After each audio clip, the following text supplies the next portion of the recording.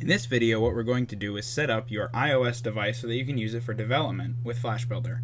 Now, the first thing that you need to do in order to get this working is to download Xcode off of the Mac App Store. That's step one.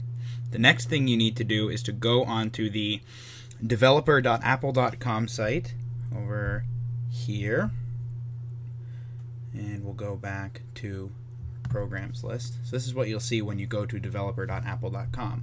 And you need to get a subscription to this iOS developer program right here. It's about $99 a year, and it provides you with the tools to develop for your iPhone and submit to the App Store, and that's all built in. So once you have that, then you need to know your user ID and password, and you go back over to Xcode after plugging in your iOS device, and you want to go over to Window and say Organizer. Now you'll see that your iOS device will show up here. It'll look a little different because you don't have any provisioning profiles installed or have enabled it for development before. So what you're going to want to do is push Add to Portal,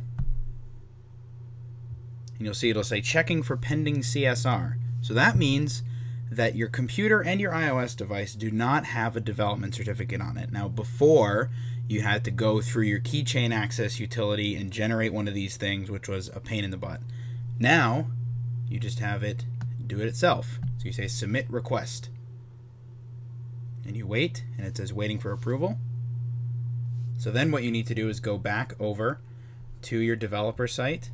So we'll go back, and you need to say home.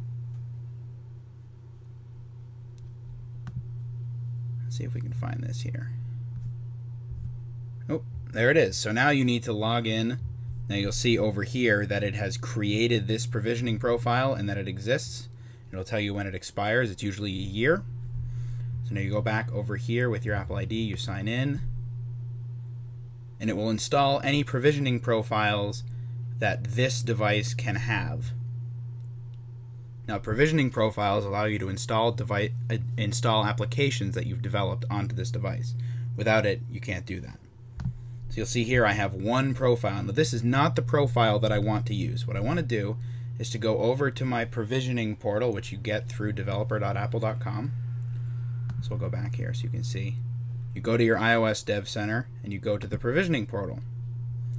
Now under your devices, if you look, you'll see that your iPhone or iPad, whatever your iDevice is, will show up on here.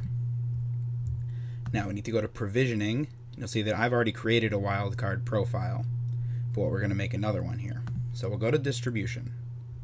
Sorry, app IDs. We go to app IDs.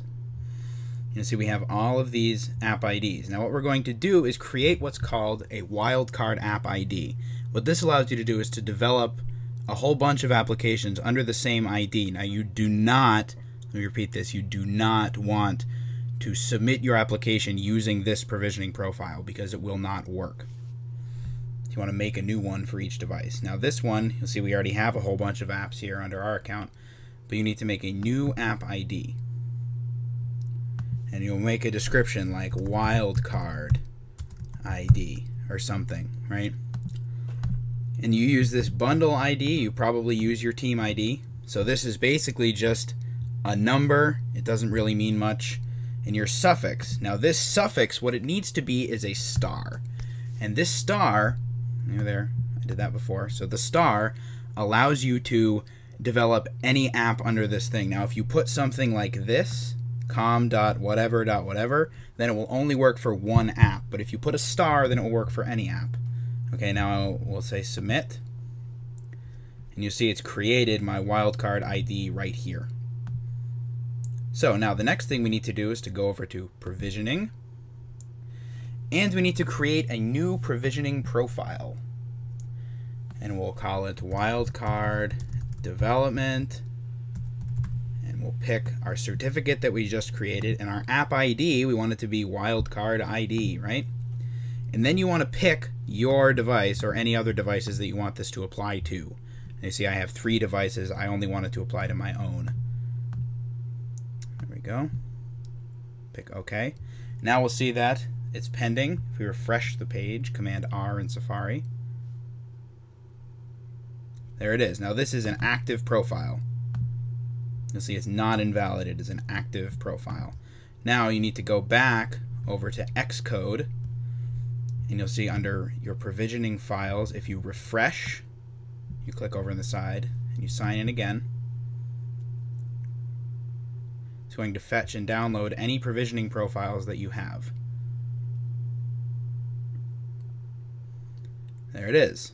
Now you can see right here, this is the one we just created, this wildcard development. This is the one we want. So now you click and drag it onto the provisioning profile section of your device. And then you'll see that it will show up over here, or right there. Now, if you go over to your device just to make sure that it's there, if you go into Settings, scroll down, find General, scroll all the way down, and you'll see Profiles. And you'll see right there, there's the profile that you just put in, so the device knows that it has that profile. That's part one of this. The next part will be setting up Flash Builder.